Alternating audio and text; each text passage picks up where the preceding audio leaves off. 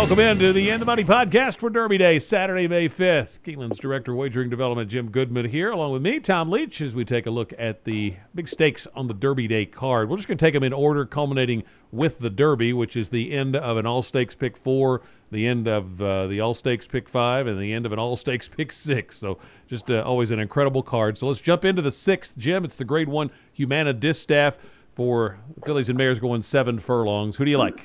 Well, I like a lot of horses in here. This is a nice race to start off. There's no pick 6 starting here.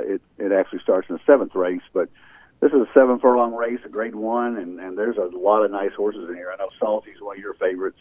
Don't know if she's going to run on Friday or Saturday, so that's the problem we've got in doing these, recording these a day out. So I'm assuming she's going to go in the distaff race on Friday. So I left her off here. I'm going to take American Gal for Ortiz and Simon Callahan on the outside. I really like that Madison. Just got nipped at the wire by Finley's Lucky Charm, and that's the two horses I like in here.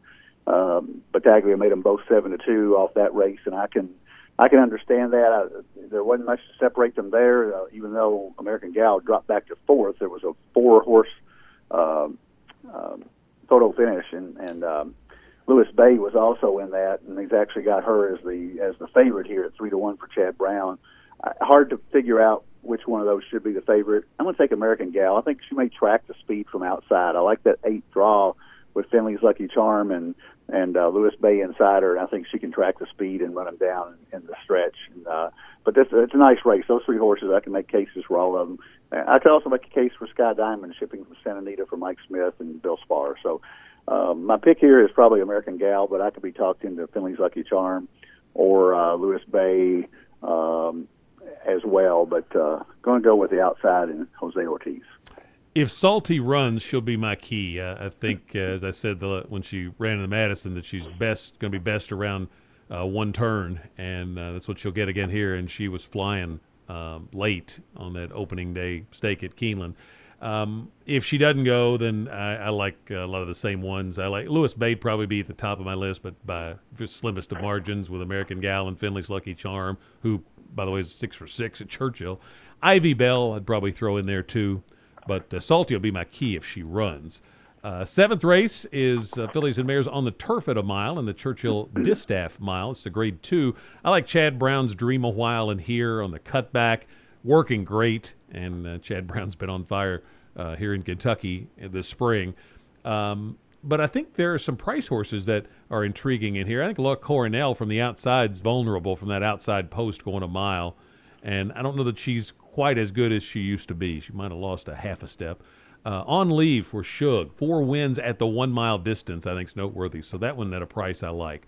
Proctor's Ledge, I'm not sure what happened in the race at Keeneland, but I think she is certainly better than that. So I would give her a look. Thundering Sky, the 2 with that some speed and that good draw down near the inside, I think is dangerous. So Dream a While's the win pick, but the 9, 6, and 2, I like those as well as far as playing around in exactas and tries. How about you?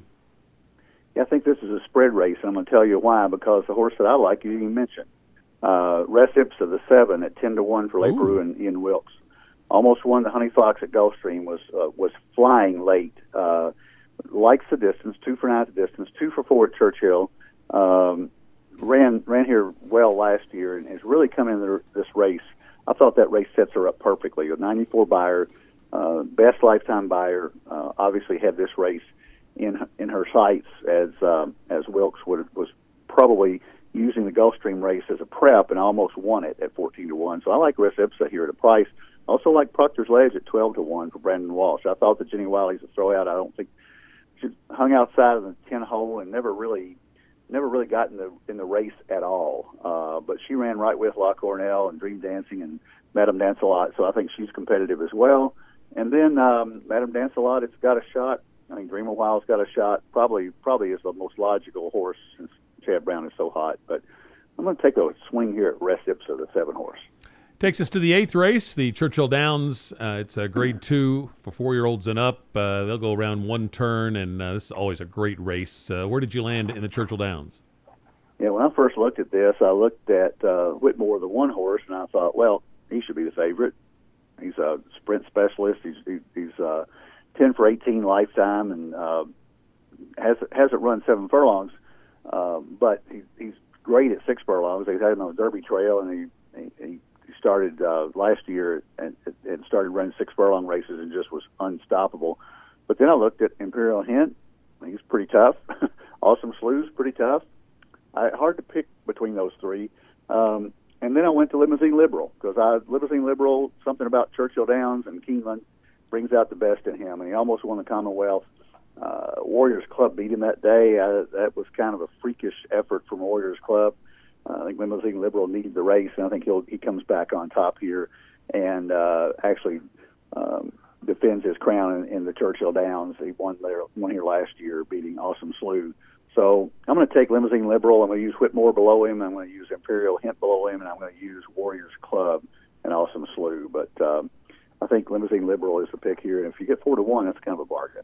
I'm going to the outside to Awesome Slew, who I think should have won the race last year. Lots of Grade 1 experience, likes Churchill Downs. I think there's a lot of speed in here, so I like the outside draw. I think he was inside last year.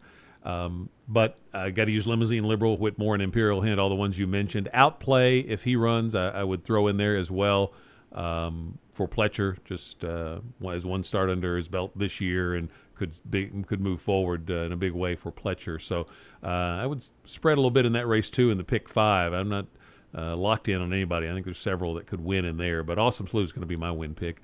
9th race starts the All-Stakes Pick 4. It's the for 3-year-olds at a mile on the 16th on the turf, the Grade 2 American turf. Rushing Fall is entered. From all the reports I've heard, she's expected to scratch and run on Friday instead. She drew poorly here, but if she runs, I'd give her a big shot against the boys. I think she is special, but I don't think she's going to run. She does.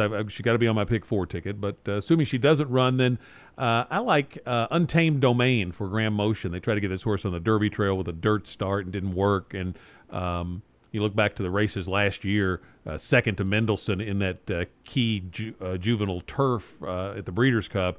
I think Untamed Domain is going to be real tough in here. Not wild about the post, but a mile and a 16th is better than a mile. So Untamed Domain I like a lot in here.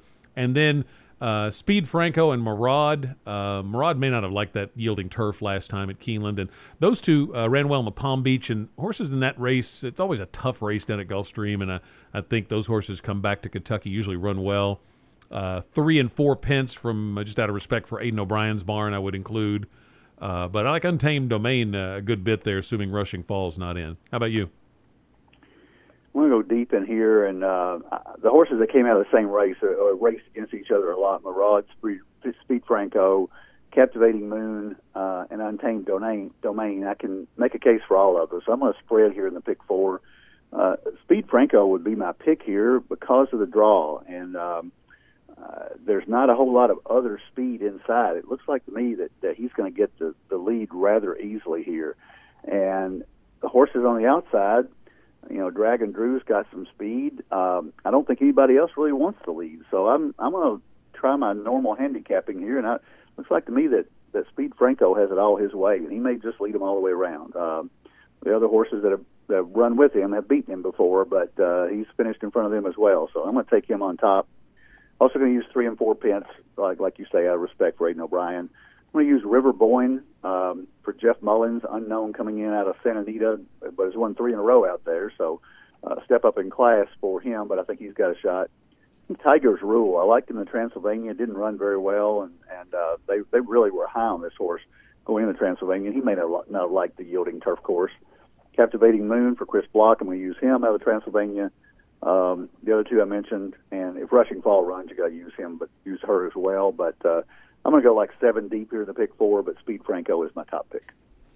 Takes us to the 10th race, the Pat Day Mile. 3-year-olds going a mile, and I thought this was really tough in here. I changed my mind a few times. Who did you go with? Going deep again. I'm gonna single here in a minute, so I'm not going to run out of money, I don't think. But this one's tough. I mean, I can make a case for a lot of horses in here. Probably Madison's Luna was very impressive at Gulfstream, winning the Hutchinson. One drew off by 5 lengths, and lightly raced. Only has been out twice, but 2 for 2. Giroux takes the mount. Le Peru lands on Mississippi, which he's ridden 5 times, and I think is right there as well. But Medicine's Luna intrigues me a little bit, along with Mask. They've got similar patterns. They each ran a 92 in their second time out. Mask has been out since January 6th, so there's been something going on with him, and they haven't raced him since then. But I'm going to use him as well as Medicine's Luna. I'm going to use Mississippi, the 5. Going to use National Flag underneath the 1 horse for Pletcher off that 100 buyer back at Gulfstream at 7 furlongs. Should like to stretch out to a mile. Then on the outside, Sporting Chance, Restoring Hope are also horses that have a shot. And Gravitos, the horse that ran 4th in Lexington, just got beat 3 lengths by my boy Jack. So I'm going to go deep here, but my pick would be Medicine's Luna, the 7. I went to Gravitos ultimately. I like that outside draw for a long sprint like this. I like the cutback. Second off a layoff. This horse had some issues and ran a really nice race in the Lexington at Keeneland. Looked like a winner at one point at the top of the stretch. And I'm thinking they might have the Preakness in mind if he runs big. So I'm going to take Gravitos. I like Restoring Hope for Baffert. I ended up thinking the Californians might be the key angle here. Sporting Chance was my original pick. This horse has really been training great and just hasn't produced it in the afternoons, and maybe the cutback to 1 turn would do the trick for Lucas. So I think that one's very dangerous at a price. Mask and National Flag for Chad Brown and Pletcher. So I'm going to use all those in my pick 4, and I'd like to use more, including the one that you had on top. But I'm going to give you one to include on tickets. I don't think he can win it, but we've seen Dallas Stewart hit big at a big price on Derby Day before in the Derby. I think Give Me a Minute is going to love the cutback to 1 turn and gets Corey Lannery and a race with a good bit of speed. And I just think this horse is going to be flying late and could get onto the board. So just a little tip there for a price horse to look at Give Me a Minute. And you throw him into multi-race wagers if your budget permits. I didn't use him just to keep the ticket affordable, but I think that one's dangerous. But I'm going to make Gravitos my win pick in the Pat Day Mile. The Grade 1 Turf Classic is next at 1 1/8 on the turf.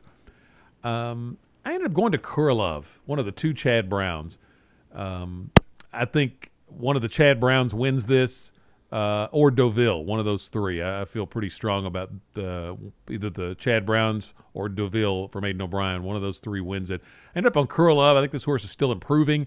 The 1st, 3rd, and 4th place finishers from his last race came back to win, and including heart-to-heart in the Grade 1 Makers 46 miles. So I like Kurlov in here at a little bit of a price, but I want to use Beach Patrol and Deauville as well in the Turf Classic. Jim, how do you see the Turf Classic? Well, I'm going to run out of money. I want to go deep in the Derby, so I'm going to single Beach Patrol. Chad Brown, nothing has to be said about the way he gets his horses ready. A lot of people saying this horse will need one off the layoff.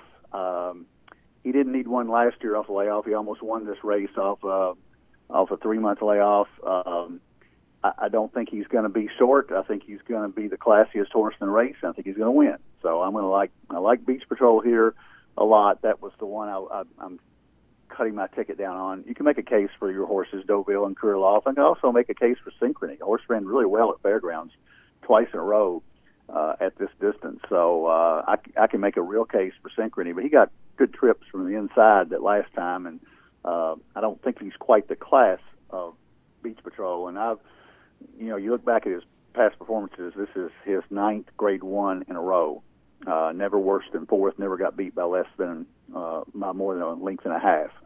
So I think he's so consistent, and I think he's so good right now that I'm going to take a stand with him right here. So I'm going to single Beach Patrol. If I played inside the race, I would certainly use Deauville, Kurlov, and maybe Shining Copper to take him a long way and maybe get a piece of it. I think they're going to pass him at the end, but he still could hold on for a piece. So Beach Patrol, the 10 horse, is my pick in the Old Forester Turf Classic. And that brings us to the Grade 1 Kentucky Derby, presented by Woodford Reserve at 1 1/4. The 12th race on a 14-race card. How do you see the Derby for the 144th time? How do you see it? It scares me a little bit because normally I've been thinking about Derby for a couple of weeks, and with our live meet winding down the last few days, you think about Derby horses. You've seen them work out here, and I haven't really changed my mind. I was impressed with Good Magic and the Bluegrass I was impressed with Justify and the Santa Anita Derby, and those are going to be my two keys on top. I think I'd hate to take Justify at 3-1. I don't know if he's going to go to 7-2 or 4-1. He may go even lower at 5-2. He looks so good on the track. I can't imagine how he's going to react to having 20 horses in a field where he's only faced 7 before at Santa Anita. Can't imagine how he's going to react to 160,000 people yelling at him. But my goodness, he looks good, and he's looked good in every race, and he may just be a super horse. But I think Good Magic, the Bluegrass, really turned him around. He wasn't very good in the Fountain of Youth. He needed the race after being off since the Breeders' Cup Juvenile. He was the best that day last year by far. Whether he's going to be that much the best on Saturday, I probably doubt it. I don't think that there's any horse that can blow him away unless it is Justify. And those 3 buyers for Justify are just outstanding. We see horses that have had 3 buyers in the 100s in their first 3 races. That is incredibly rare. So I'm going to take those 2 on top. Good Magic's going to be the better value. I don't think there's any way you get 12-1 on Good Magic. I think he's going to be 6-1, 7-1, something like that. But I'm going to use him on top. I like Audible, the 5 horse, a lot. I thought the Florida Derby win was very impressive after he didn't have much of a test in the Holy Bull. The Florida Derby has turned out to be a pretty good race. Hofburg is getting a lot of talk around the track as being really the up-and-coming horse, and Audible put him away so easily. So I think Audible's got a real shot. I think My Boy Jack, the 10 horse, is my long shot at the board. I don't think he's going to win the race, but he's going to pass a lot of tired horses in the end. He's going to get a mile and a quarter. If you watch the Lexington, he was dead last and ran them down from the outside post at a mile and 16th. He's got that kind of kick at the end. He's going to pass most of the horses in this field, and I think I'm going to key him 3rd and 4th in some tries and supers. Bolt Doro, if you like a California horse, if you like Justify, you got to like him. He ran right behind him last time out, but he couldn't beat Good Magic in the Juvenile last year. So I don't know that he's as good as he was advertised coming into the Juvenile. And Mendelssohn, who knows how well he's going to run the 14. I was at Red Mile earlier today, and somebody came in and played a 14-14 Oaks Derby double, which is, if you forget, the 14 is Monomoy Girl. So that's not a bad play. 14-14 would be an unusual double. I think the rest of the horses are probably Magnum Moon. I'm going to play against him. I don't think the Arkansas Derby was a very strong race. Noble Indy, Pletcher said he's going to send him from the 19 hole. I don't know if that's true or not, but I doubt if he can win from out there. The inside horses, I don't think have much of a prayer. So I'm going to stick with probably 5 horses in my pick 4, and Good Magic and Justify are my picks from value standpoint alone, and probably sentimental value because of the Bluegrass winner winning the Derby. I'm going to take Good Magic. I am on a coin flip between 2 horses, and for the win pick, I am going to Mendelssohn, but I think it's Mendelssohn or Justify wins it for me. Mendelssohn's last 3 races on 3 different surfaces in 3 different countries, so he is battle-tested. Aidan O'Brien's one of the top trainers in the world, and they pointed for this spot for a long time. Horses bred for the dirt, half-brother to Beholder, who nearly won the Oaks and was by a sprint stallion, but had the bottom came from the dam side, which is this horse gets that plus Scat Daddy on top. So I think the pedigree's good for Mendelssohn. I think he just may be better on the dirt than he was on turf, and certainly on poly. And I'm going to take him, but boy, you're right, Justify looks great. I've described him as the LeBron James of this field. He's like the straight high school to the NBA and makes a transition without too much trouble. And if anybody's going to win the Derby off 3 starts without having raced until the middle of February, it's going to be this guy because he looks special. So I think it's one of those 2 that wins it. I'm hoping that they won't run 1-2 from a betting standpoint for me, and I'm going to try to find a price in second. I'll use Good Magic. I don't think I'll get the price, but I think he's certainly got a big shot, but I think he's going to be bet down some. Vino Rosso I like to have a shot to get in that 2-hole. Hofburg I like. And Solomini, they're going to take him back this time, and I think the pace might be a little hotter than some might think here in the Derby. And Solomini coming back and running late, I think that could suit him well in this spot, and he could be up there in the mix for tries and supers. So I'll have him on the ticket as well. But We'll get to the pick 4 now, and I'm just going to use 2 horses at the back leg. On the first leg in the 9th, I'm going to take 5 horses. One I'm rushing fall probably scratches, but I'll use 1, 3, 10, 11, 12 in there.